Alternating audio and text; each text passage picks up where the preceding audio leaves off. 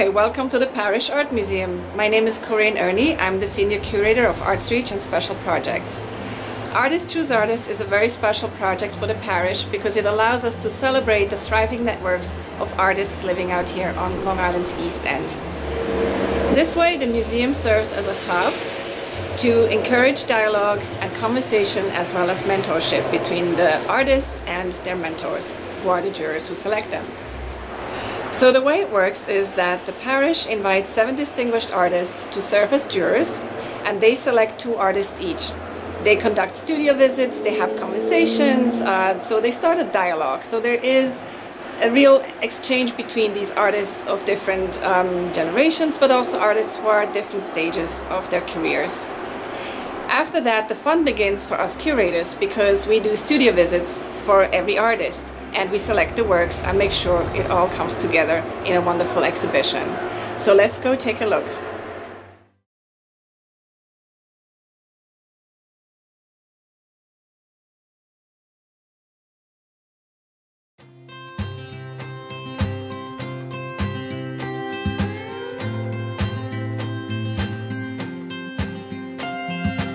Well, my name is Scott Bludorn. I'm a multimedia artist, is what I would describe myself as, though I mostly draw and paint. And that's taken me to a lot of different places within the world of art.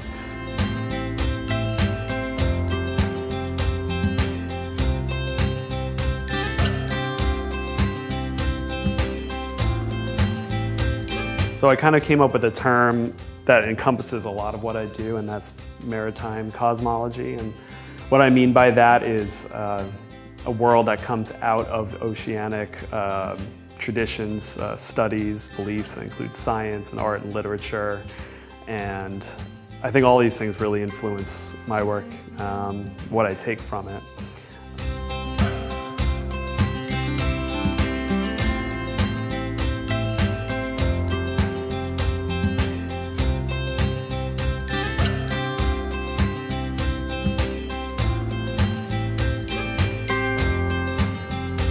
This idea is called the Integrated Ocean Energy Farm, and I think it's a very possible concept where you take, it's actually, the idea is it's taking an oil rig and then repurposing it into a floating turbine, kelp farm, and then these are actually wave generators which pick up wave power, and it's also solar powered. And it's kind of the idea of just taking lots of different existing technologies and combining them into one more solid thing that could kind of take advantage of all of them.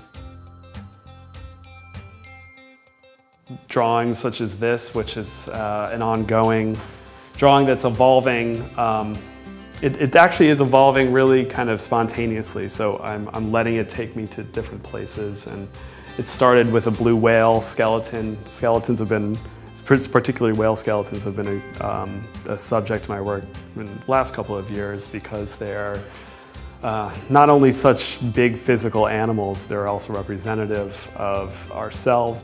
So here you're seeing a symbolization, a symbolic kind of death, obviously, with a skeleton that might be rising above, giving rebirth. It has elements of other natural phenomena kind of going on within it.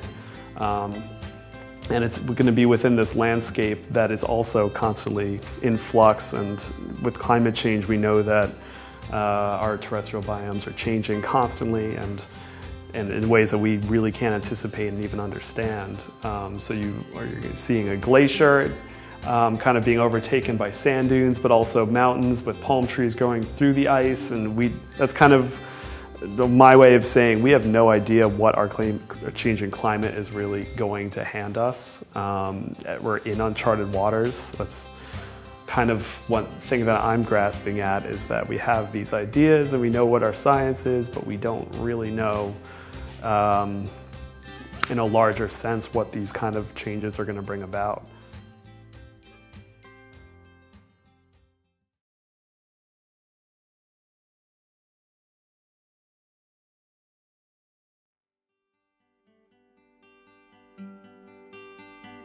I've got 55 years of artwork in the shed, under the bed, in the rafters. a little bit here. And it turned from being absolutely an admiration of nature to look what's happening. So it turned more dark in a sense because of the pollution, the extinction of the animals and the plants, the fires, the erosion. And so I used the glitter because I liked the idea of making something that was evil look sort of shiny and pretty, like the dew on the apple that's poisoned, or the rainbow in the big spill of gasoline, which you've seen probably. So that's what I had in mind when I would use the glitter and the colorful materials. And of course the collage materials of dealing with the pollution and detritus that we have. And a lot of these were inspired by places I've been, the Grand Canyon, the Galapagos Islands, seeing places out west, canoeing through the Okefenokee.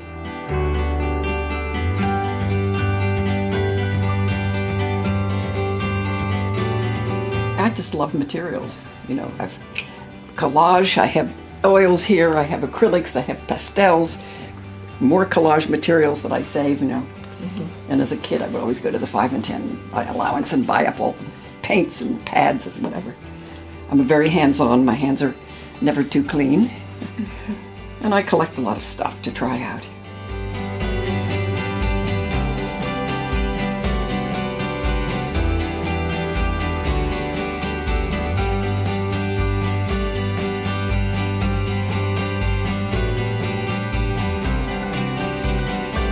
Always liked that element, that nature. I thought it was pristine and beautiful, and let's get out there and see it and appreciate it. Save it.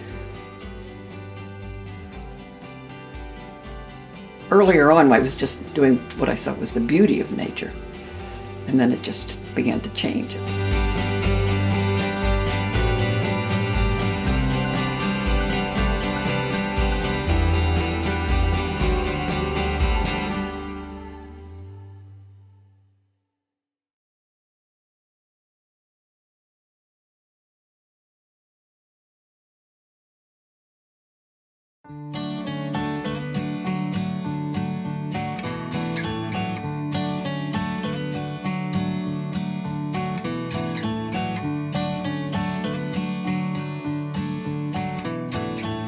Welcome to my studio here in Sag Harbor, everybody.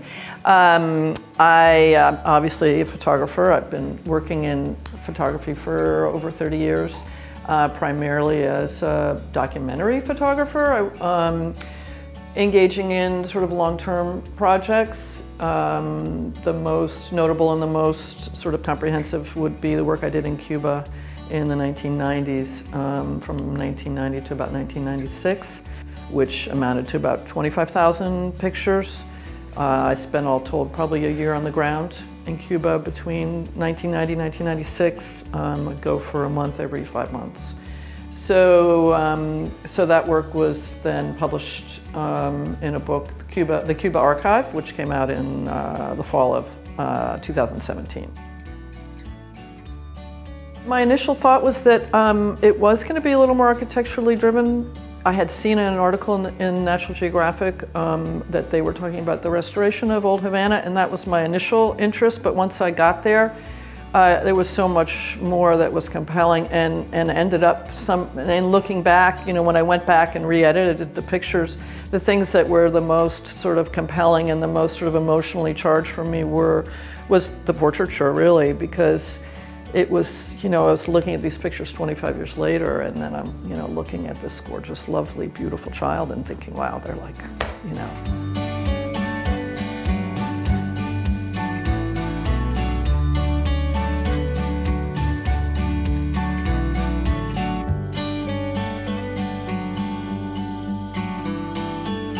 So now the process is basically shooting color negative, scanning it, you know. I mostly will go in and, just because it's still so much fun to go to the darkroom and, you know, do context sheets and maybe do some 8x10 work prints, but then basically after I make an edit, I do these big scans, and then that becomes another whole layer of the craft. I mean, I think that there's something about the technical craft that forces you to really think about the image and see if it's sort of holds up through this whole long process.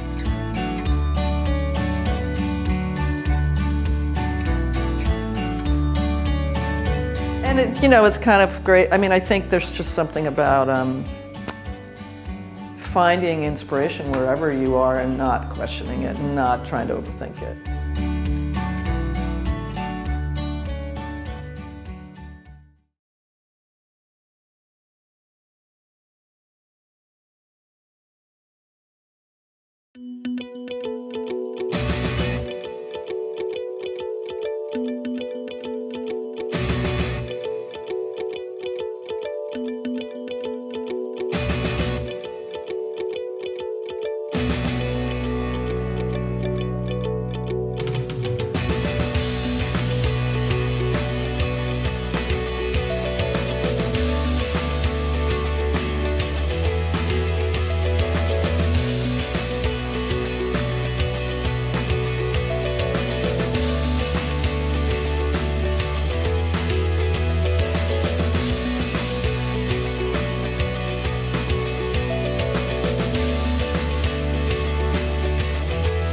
Thomas, you were the president of Magnum for a while. For a while, yeah. Hard work.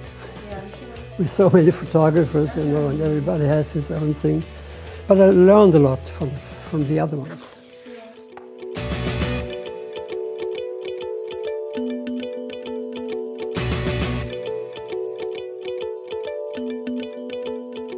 So I think this is my favorite book because it's kind of strange and funny.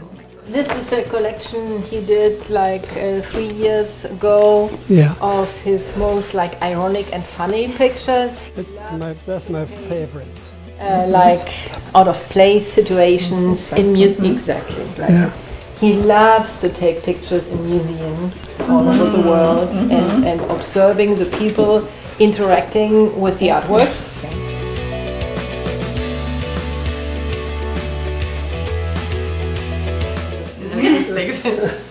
And Thomas also likes dogs. Dogs and Elliot. Dog, yes.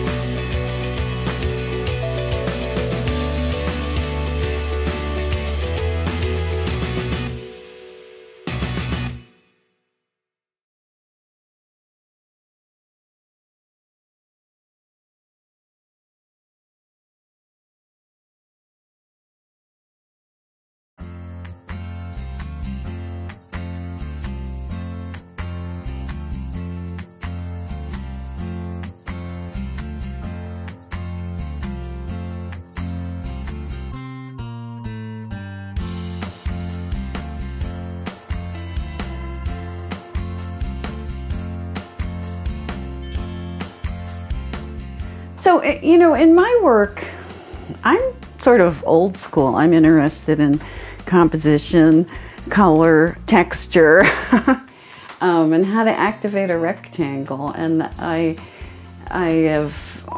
done installation art, I've done site-specific things throughout my career, but now that I'm back to strictly painting, it's back to the basics in a certain sense.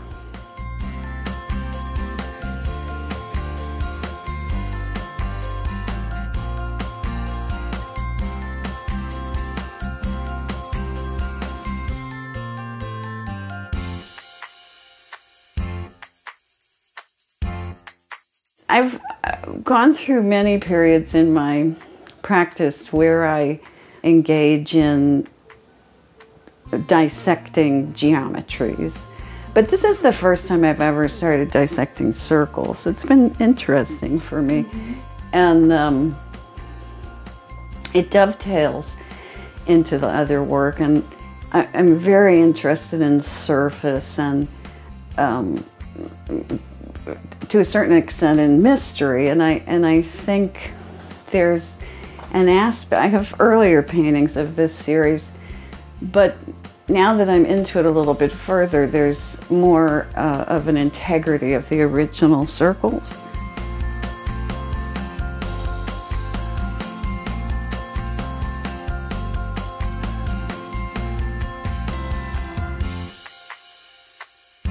And I realized a long time ago that whether I'm working or not, my work is always developing, and I think anyone could say that. It's fascinating. So if you're in the hospital for a year, or you know, something happens and you can't really focus for a year or two, and you go back to your studio, chances are made the same leaps in your thinking and the way you structure your imagery that you would have if you, I mean, that's because we're artists.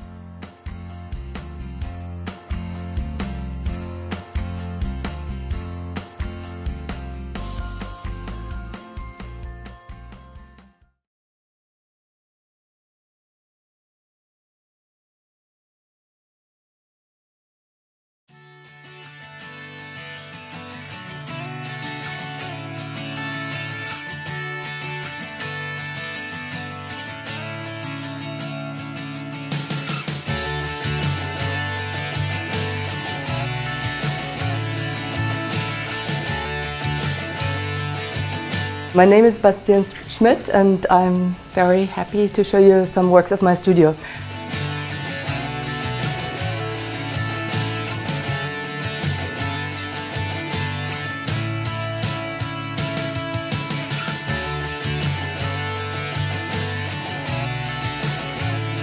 The next step was how many images or how many solutions could I come up with. And once I was in this mindset, it just like the work kept on giving, which is a very exciting process.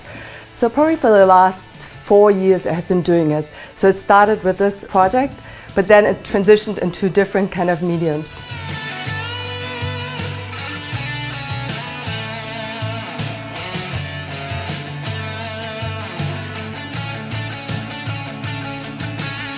So what I started doing, I hand painted and pigmented the fabric as a piece. Then I cut it up and I kind of like sewed it again in these strips that I kind of composed with these other ones.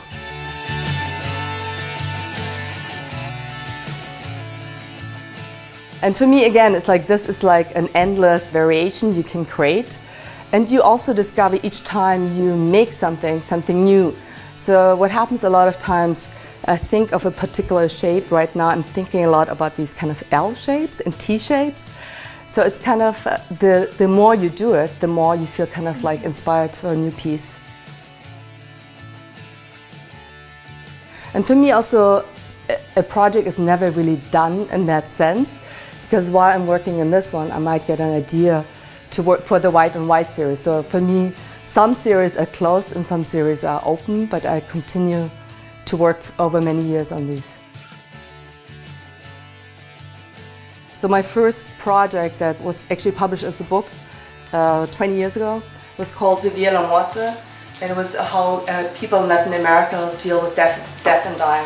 So it was on one hand like the lyrical aspects of the Day of the Dead, and I photographed in Peru, Guatemala, Mexico, Cuba, Brazil. It took me like 5 years to complete this project, and it was like an inner journey of grief, but also positive human emotions. I learned one really important lesson for myself. A lot of people said, oh, don't do this, it's too grim, people don't want to see it. But I kind of always felt you have to follow your own path. And in a way it created the beginning of my serious career as a photographer, because I had with this project an exhibition at a one-person exhibition at the International Center of Photography. I won quite a few awards with it. So in a way it's like you have to do your own thing, and even if people say it's not so.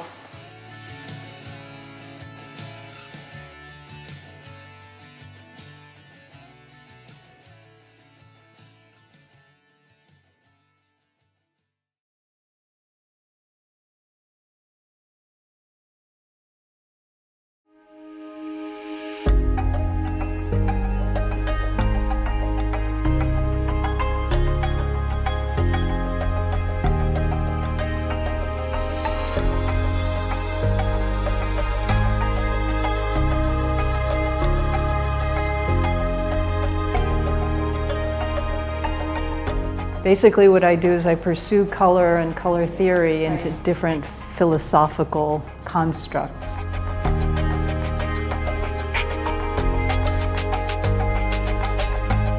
I think, like a lot of art students, I had a kind of crisis and wondered why I was doing anything at all, and decided that the thing that really motivated me was my interest in color. And so when I came back to the United States, I felt like I had sort of exhausted the scientific approach, and I realized that if I was really interested in color, I was going to have to pursue some of the more mystical aspects of it. And so then I started pursuing the trying to, instead of looking at it from the outside in, trying to immerse myself in the culture of that color theory so that I could understand it and develop my work out of that. So that's the way I approach my work.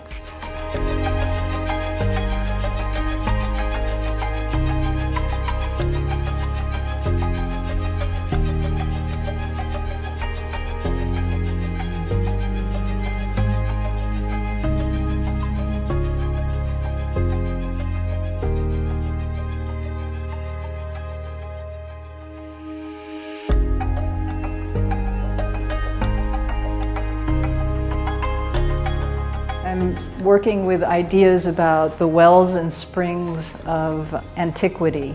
So there are a lot of legends and myths around the springs and wells, these deep sources of water. It's also a kind of musing about what is pure and what is true, because that seems to be a very timely topic.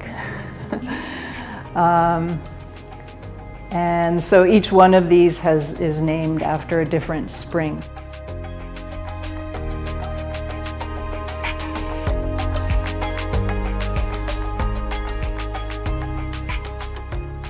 That comes from this idea that every shape is related to an area of consciousness. And so the circle and the curve would represent the subconscious. The square would be the intelligence and conscious mind. So this was to unite the two shapes.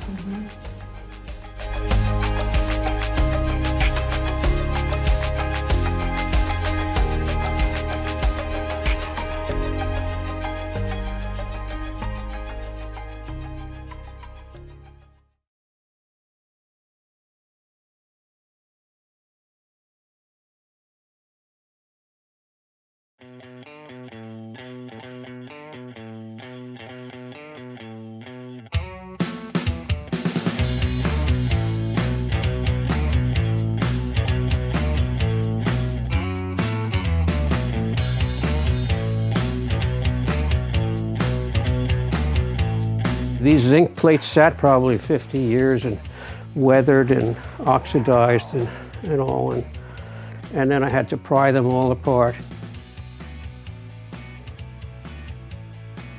They're monstrous.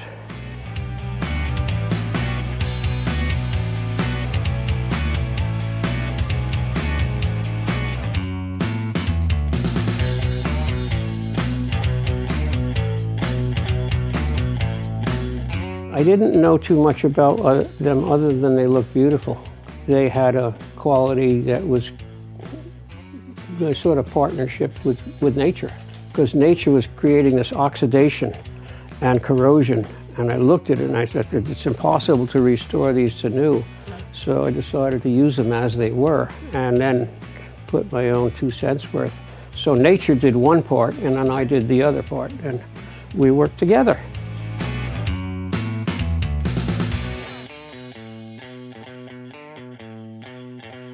You know, it wasn't a concept to begin with. That's what was interesting. And I was working on them, and I said, gee, there's all opposites of each other. And I got to think of something that makes some sort, and the hare and the tortoise, the fox and the frog and the ox. So they're all, and that's how they became opposites.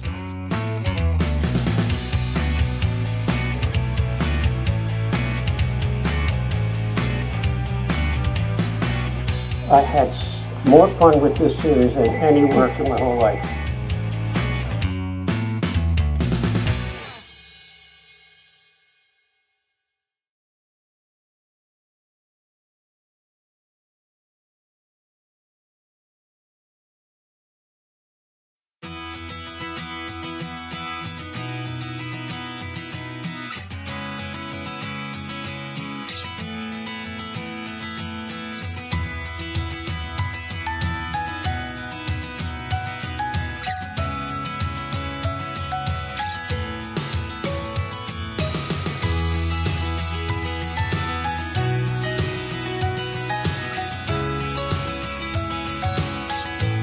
It is about the macro, the micro, and it is about nature, organic, mineral, all of it is how I see it. It's the relationship of shape and color and how we respond to that.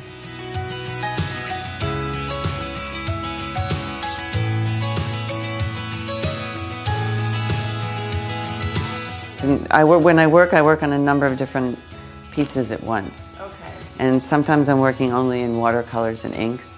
And then other times, like that over there, or other pieces are with oil and inks. And so those are the basic elements that I use.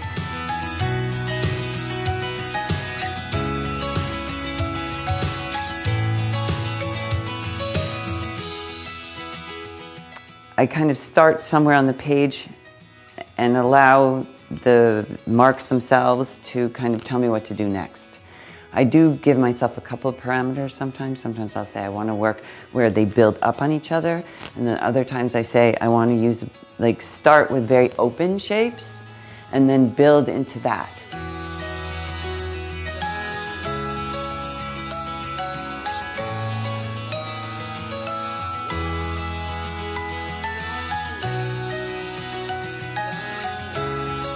Over time, as I've been working, I started out very representationally, but over time I started to really feel that there's a kind of language, you know, a non-verbal language that we have, and I wanted to work with that rather than using things that have a lot of cultural significance or a timely significance.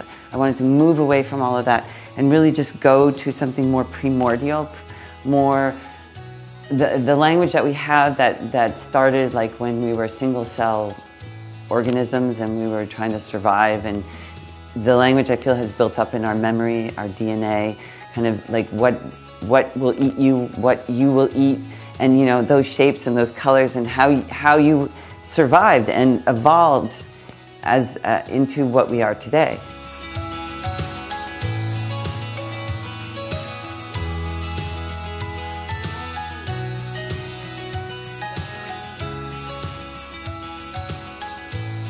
When you're making art, you're processing what you feel about the world. My relationship to the world is being processed through my work. And once I've kind of resolved certain things, subconsciously or consciously or whatever, I need to move on, because otherwise I'm just repeating myself.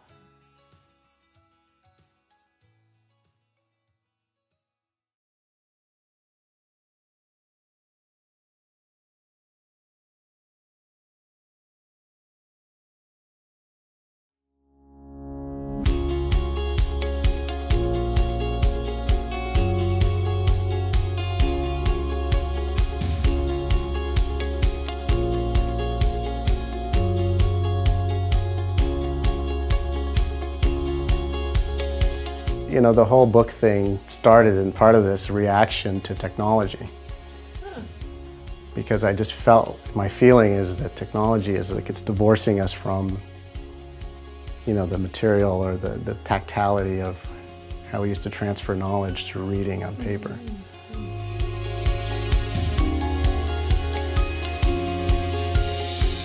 And again, you'll see like reactions to things that, you know, have to do with how we used to learn or how we used to obtain knowledge to today's technology. So this is called the History of Music. And it's basically, it's a history of music book inside, and inside is an iPhone, or an old iPhone. And then the pour overs have to do with, like, this is poured over with wax. Some of them are wax and acrylic combinations.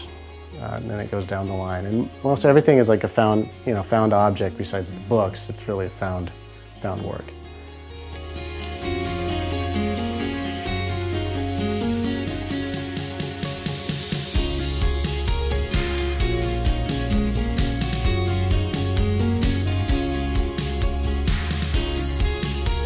Because this is how the process works. Usually, they'll start like this, or similar, like these type of things, and start looking at, you know, what the verbiage is, what the pieces are, maybe collecting some other ones, maybe like that, maybe trying to manipulate the book, carving into it, you know, or twisting it. Like this guy was like carved into an inset, and then after that happens, then I have to kind of let go. I have to think about the coloration and what happens when I start pouring.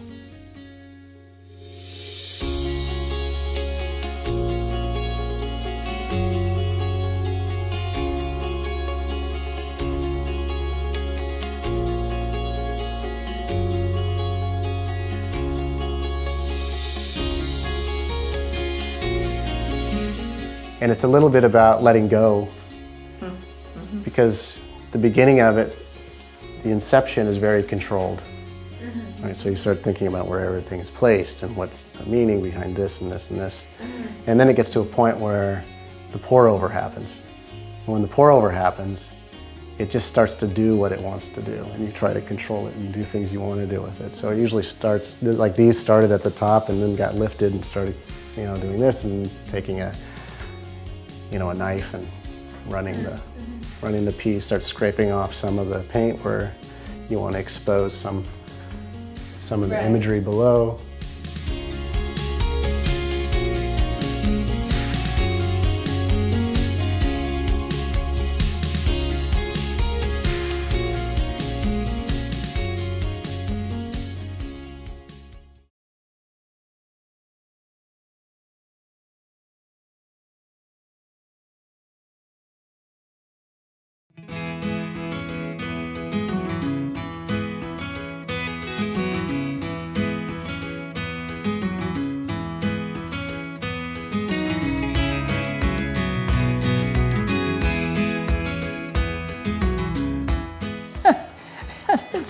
I was thinking of fish, with all of these paintings and drawings and everything.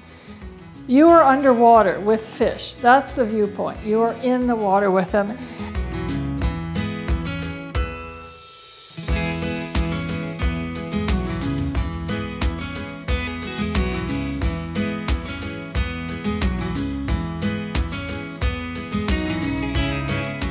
Things like this, which I would find.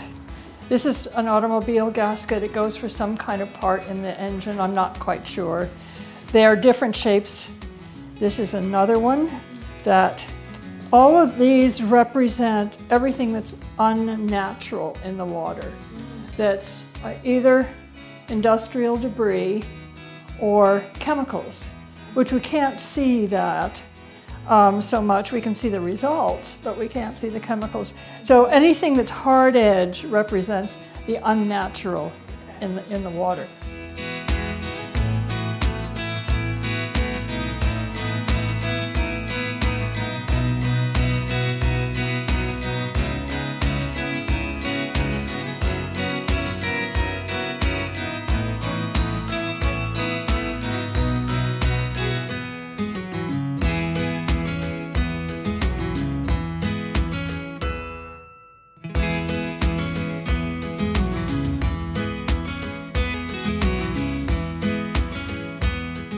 It's finding the forms, really.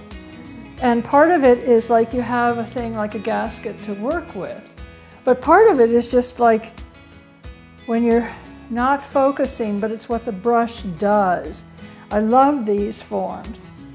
Like here, just, you don't know what it's going to do. It just sort of does it. And that seemed to, it was very interesting to me how it was sort of real and sort of not. And it just, and like even this form, I have no idea how that happened.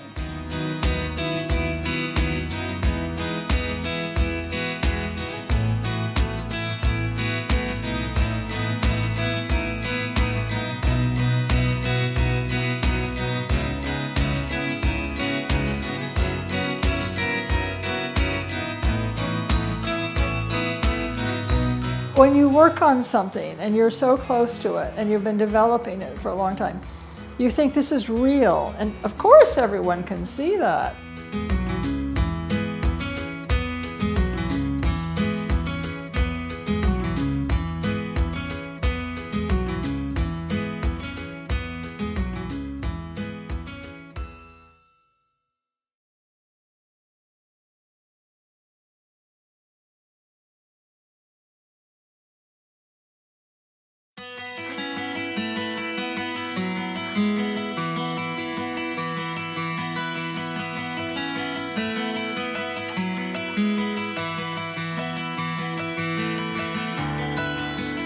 these paintings that were made with a pendulum, you know, initially I didn't come from a painting background, I came from a photographic background. And that's what I would, you know, I studied that and semiotics and a little bit of film in art school. When I came to New York, I discovered painting about 12 years ago. And so, I kind of taught myself whatever. I mean, I don't really know. Every time I paint, I feel like I'm just doing something that I don't really know what I'm doing. You know, I just approach it. I just try to make something happen. 12 years ago, I had a vision of the, the birth of all things, what I call, being present at the Godhead.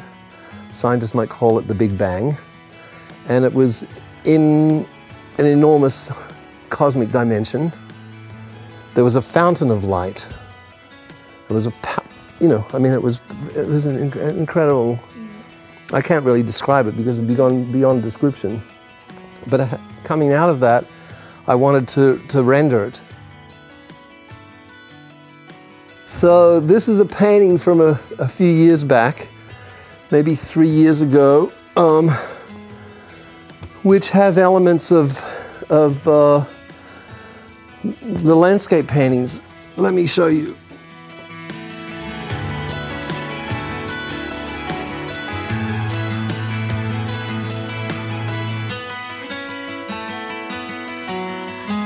I started looking at Chase just like recently, like a year ago, when I got this space. So the first painting that I made, working with Chase, was this one. And the idea was that I could copy a Chase painting and I could just expand out from it. And I could have the believability that you could kind of like enter one dimension of landscape, only because I'm using the same palette. No matter how simple it is, that palette contains that quality of light to that moment in time that he was out there doing that painting. The thing is, like this is kind of moving through time. This is also, moving through time. You compress time into, between 1886 or whenever this painting was made and 2019, and it has a kind of certain believability. But in terms of like what painting is about, you also have this thing where the paint starts to fall apart and abstraction starts to, reality is dissolving and you can experience that at the same time. And our understanding on a scientific level of like, what holds all this together or what makes it fall apart.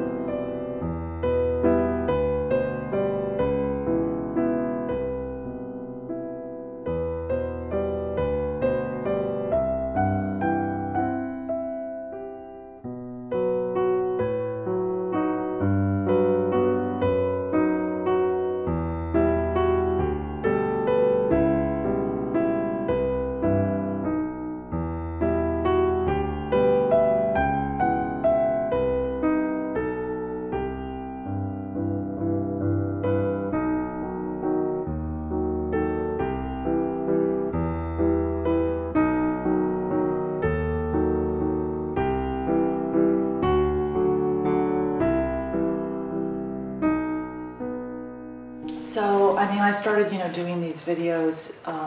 The idea was about using my body to draw, kind of in the way I use my arm, and because it's my history as a dancer. And so it just kind of grown, and so then I had this idea of doing them, some in different colors, and so this one was in red. And so I shoot them by myself. I create different settings. And then I work a lot in Final Cut Pro and cut them and start playing with them. In this one I broke up the body, and then there's a lot of collage that goes on.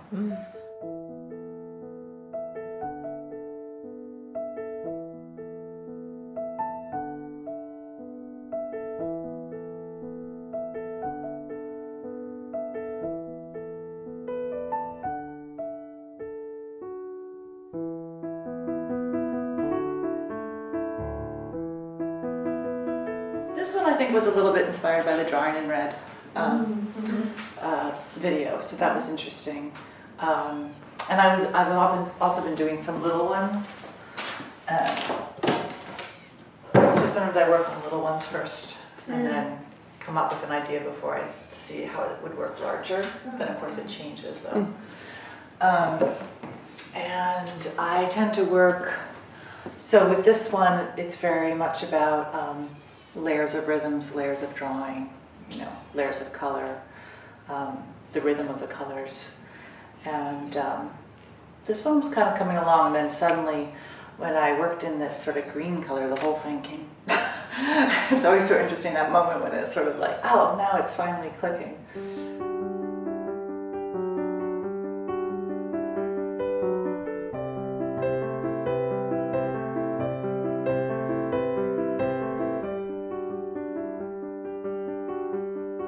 So I started as a dancer when I was 16, I joined a dance company, and so I had a whole career in that world. And then in my 20s, I started to paint and did all of that, and actually very much left, you know, because I was trying to have a new identity. But then I found that my, you know, so much of my work is inspired by movement and rhythm and music and all those things. And some of the work that I've done has been very shape-oriented, so I was trying to find new shapes. That's kind of how I started dancing again and filming myself. And then in the course of it, kind of just got like fascinated with this.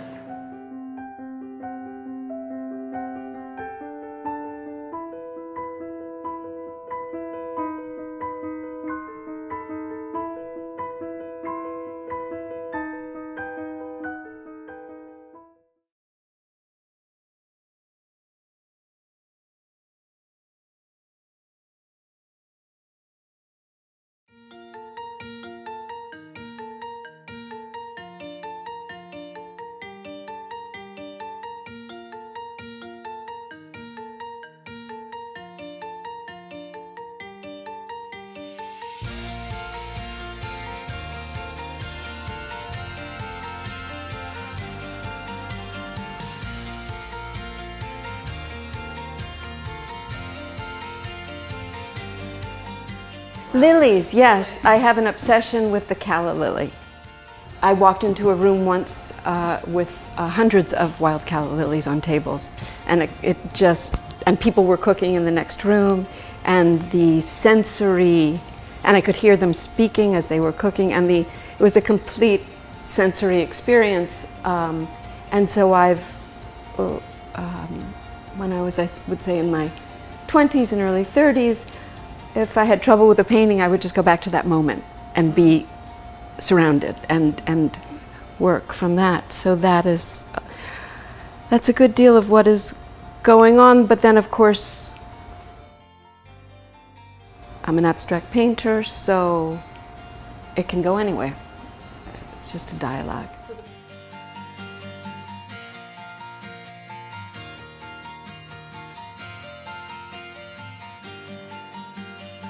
I realized that at that moment, and perhaps always, the marks that one makes within these works are like love notes of caring. You know, I think when one tries to be very honest with the work, and you know that marks go in because the marks need to be there, having to do with what the entity is becoming.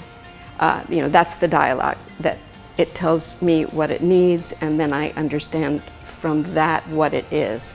And so I just wrote all over it love notes to those I have known and those I have not known. And I think that that's an important element. I think for artists, art is communication, and that is why it's so good for someone to see it, because the circle is then complete. I think many artists have spoken about that, and I find it to be very, very true. And I suppose that sense of equilibrium, that sense of, gee, is this really going to hold? I think that's the psychological sense that I like. Similar in the paintings, that how is something built and what is you know, I think people tend to see different things in the images, and I like that one finds these things, but again, the way that one's mind works in connecting the lines and dots is what's fascinating to me. Because again, is this really this? You know, which I think references how we question life. Yeah. You know, because sometimes we can't quite believe that it's what we're seeing, we're really seeing.